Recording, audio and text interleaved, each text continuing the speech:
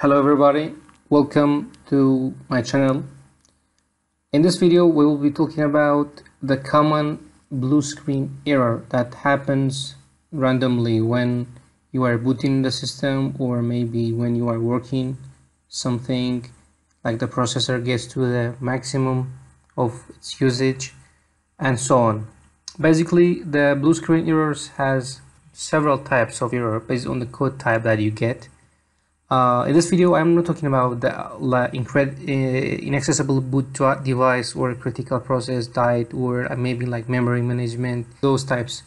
I'm focusing on video DXGKRNL fatal error that you will get most probably during the working time. When you are working and your system is working, everything is going well, just immediately blue screen comes to your system, comes to you in front of you, and the system will be shut down after several minutes. Most probably the problem is because of the display adapter that you have for your device is not compatible with your device. For that reason, the first solution should be go into the Windows Computer Management. Inside the Computer Management, we have to go to the Device Manager, and here we have Display Adapter. Okay, in my device we have two display adapters. Okay, maybe yours is one or more than one or more than two even. Because of that, we have to uninstall all of them. Okay, especially the graphic that you have. For uninstalling, you have to right click on them and go to the uninstall device that you have. Okay, so click uninstall and uninstall it. Okay, after resetting, it will uninstall. Sometimes the screen color may change, it doesn't matter. Go on and uninstall this one also till you uninstall all of them, and you cannot see display adapters here, they are gone. After that, come here again, right click, scan for hardware change.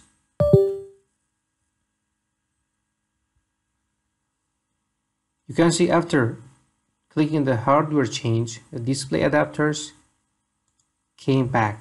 Okay, so this one is needed display adapter based on your device. Right click on it, update driver. Make sure that you have the search automatically for drivers, and you should make sure that you have the best drivers for your device. This is the first solution. The second solution, which I get and I faced too, was that my device is Dell XPS and it is not compatible with Windows 11, but I wanted to use the Windows 11 on it, so I bypassed the Windows 11 to use it on my computer. And after installing the Windows 11 to my device, I have to go to the Dell website to get the drivers, compatible drivers for my system. For that, we have to go to any browser that you may have. Okay, so you should write down detect my device for the Dell, or maybe you have another device, so based on your device, maybe Lenovo or any other type of computer branch that you have. It depends on your branch, so you have to search for your company, your branch that you have. So you have to search for your computer brand, detect website, which is support website. So you can see that in this website for the Dell, it will detect your device, which is XPS 15.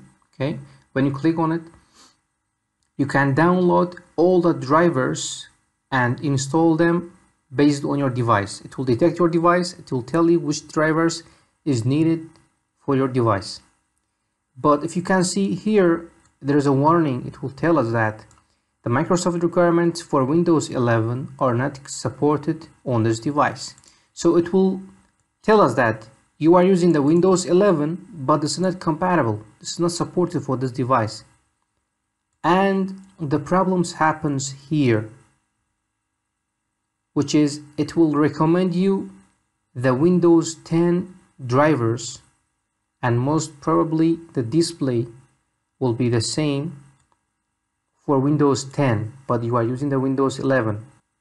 Most of the times your drivers for display adapter will not be compatible from Windows 10 to Windows 11. So the second solution will be downgrading from those systems that you bypass it maybe, or they are not compatible with your device. This will be the second solution, which was my problem in the computer. I downgraded from Windows 11 to Windows 10 and the problem solved. That's all. Thank you very much.